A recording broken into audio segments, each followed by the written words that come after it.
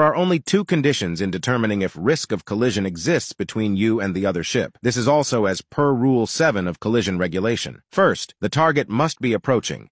It makes sense, since if she's getting farther away, then why bother? Second, the bearing of the approaching vessel does not appreciably change, meaning when you observe her at two different instances, her bearing is the same or is almost the same. Fast forward this scenario and you'll see that her bearing is steady, but you are getting closer and closer until...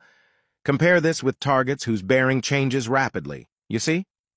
Now wait, before you take this literally, Rule 7 added a paragraph.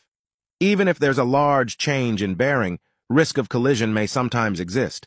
These are if you are approaching a very large ship or a tow, or when you are approaching a vessel at a close range. But if you are in doubt, if the risk of collision exists, just assume that it does, so you'll be surely safe. Lotus River, this is Senior Guardian. Lotus River, Senior. Lotus River, this is Senior Guardian.